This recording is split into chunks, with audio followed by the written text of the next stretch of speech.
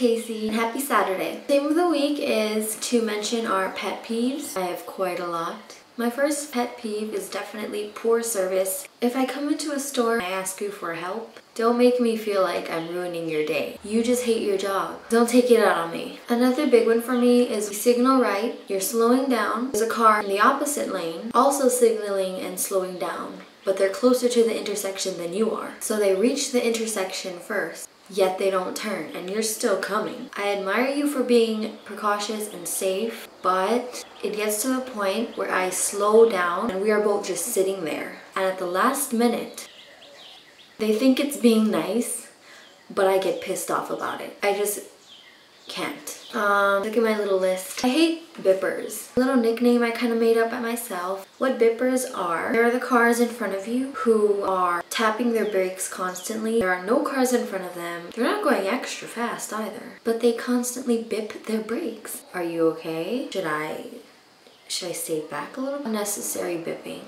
You know. Another pet peeve, this is a whole new category. This is at my workplace. I work in the food industry, work with customer service a lot. Okay guys, I don't know why people do this, but they do. You've been to Pizza Hut, you've been to Domino's. They will ask you if you would like cheeses and peppers with your order, right? So when we give our customers our pizza, we will say, you want cheeses and peppers with that? I need more hands to count how many customers have said this.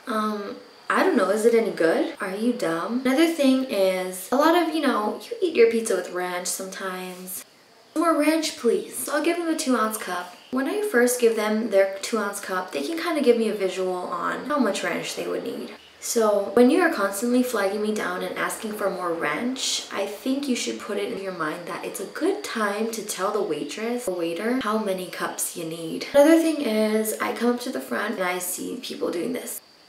So I'm like, you guys need a minute? And they're just like, oh no, we're almost done. And they remain standing there looking at the menu for about 3 minutes. I'll say, you guys need help ordering? I'll offer them, the specials of the day. Even if it's like a minute or two, that'll make a significant difference because I'm looking in the back, there's orders piling up, I can be helping the guys. A minute or two will make a difference. Another thing is Starbucks is bae.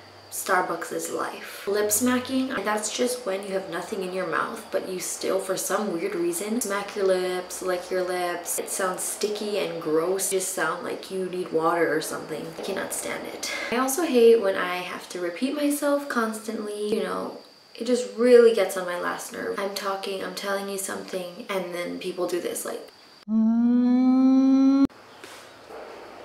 So anyway, that was my video for this Saturday. I hope you guys enjoyed. I'll be seeing you guys next Saturday. Bye.